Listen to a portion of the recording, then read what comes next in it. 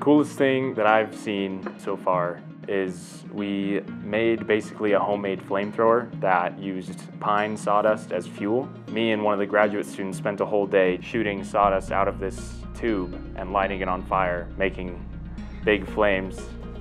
My name is Finley McIlwaine. I'm a student at the University of Wyoming. I study mechanical engineering, and I'm from Cheyenne, Wyoming. I got involved in the Belmont Energy Research Group because I was a recipient of the Undergraduate Research Scholars Award. Because of that, I was able to tour the Belmont lab and contact her and let her know that I was interested in helping out with their group.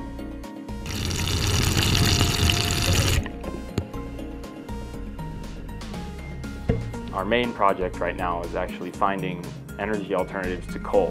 One of those alternatives that we're considering is elephant grass. The reason we're considering elephant grass is because it's really abundant in Haiti, where coal has been their main energy resource for a really long time. And now that coal isn't doing too well, we're trying to help that area by seeing if we can mimic the energy properties of coal with elephant grass. So we have the elephant grass sent to us, and then we start by blending it, which gets the particle size down really small.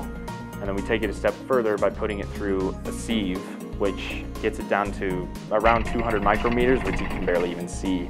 And from there, we are going to torrefy it and burn it, basically, and try to get rid of the volatile matter surrounding it.